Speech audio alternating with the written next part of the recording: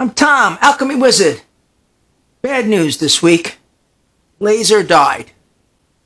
Now, first I was a little upset about it because I've been doing all of these video work on this laser, and I had a lot of plans for it. With funding being tight, placing the laser really wasn't an option in my situation right now. So I sent an email to the manufacturer. They promptly got back to me, and I was very surprised. They're going to send a replacement unit out. Woohoo! But let me just say that I have used this thing since I got it in September every single day, probably 8 hours a day, burning nanoparticles. And of course, it's a laser etcher. It's not designed for nanoparticles. We're using it in a way that it was never designed to do. So, the fact that the laser burned out after 2 months is not unexpected because of the amount of work that I put this laser through. A normal person buying a laser like this might use it 1 or 2 hours a day if they're lucky. They're not going to certainly use it the way we've been using this thing. We've been using this as the holy grail of nanoparticles, and it pretty much really is.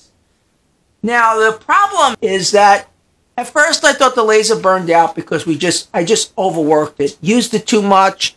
It didn't live up to the specs on the laser, which said that it was good for 8 hour or more continuous duty usage, plus thousands of laser hours.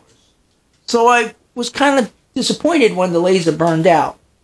But then, contacting the manufacturer, they sent me an email back and explained about the things that can cause the laser to burn out prematurely. And one of the things on the list there, besides keeping it clean and wiping the lens every now and then and making sure the machine is oiled, one of the things they said was highly reflective metals can burn the laser out because the laser light will bounce back into the laser and burn itself out. And that's exactly what happened. I used a highly reflective metal in the machine, and the 5-watt laser is a little underpowered. And I was having trouble with this metal, trying to create nanoparticles out of it, so I even made the situation worse by slowing the laser down into a really tiny range, a very small range. It was just going back and forth like this, maybe a couple millimeters. I thought if I focused the beam in a single spot, it would heat the metal up enough so that I could get a substantial amount of nanoparticles to come out of here without having to just run the thing for 10, 12, 15 hours, which is what it was going into. In this case, I think a more powerful laser for some of these metals, like a 10-watt or a 20-watt laser, would probably be better than the 5-watt laser. So it wasn't the laser didn't give out because we worked it too hard. It gave out because we didn't use it properly. So we're brainstorming right now, ways that we could get around this little problem here.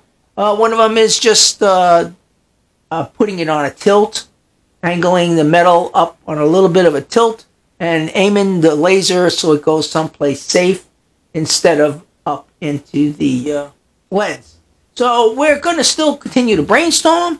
I can't do anything with the laser for another week until the new laser comes. So in the meantime, I'm going to work on this problem, and hopefully we'll have it all worked out so we can get back to making our nanoparticles with the laser. I'm Tom, Alchemy Wizard. Have a great day.